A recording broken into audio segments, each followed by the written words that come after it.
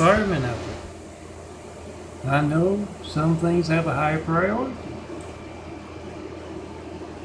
That Dalmatian needs a walk.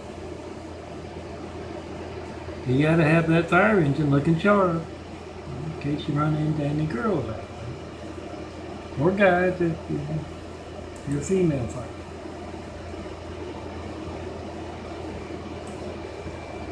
But, you know, yeah, those pesky fires keep popping up. But in between those fires, please, check and post and fire. Make sure you can reach all Americans who need you at that worst time.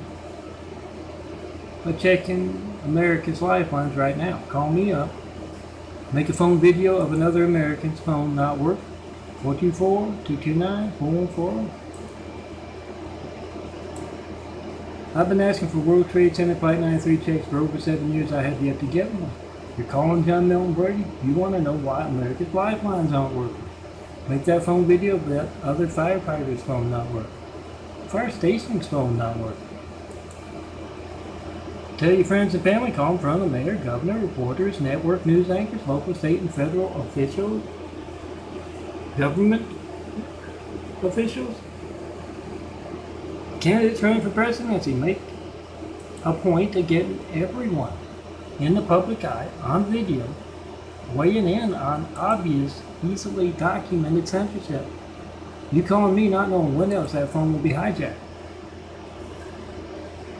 Check and post in just 5 minutes. That's what that YouTube icon, Facebook, and Instagram, Twitter, any of those are about. Post. Be the reporter. You got to. Call me up in front of that report. Say, why aren't you doing your job? Then you answer my question here. Is Barack Hussein Obama, those who placed him in office, being terrorists? Hijacking America's lifelines? You can reach me by phone, of course he's not. But yeah, I haven't gotten one in the over 7 years I've been asking. All soldiers on all military bases, you protect America.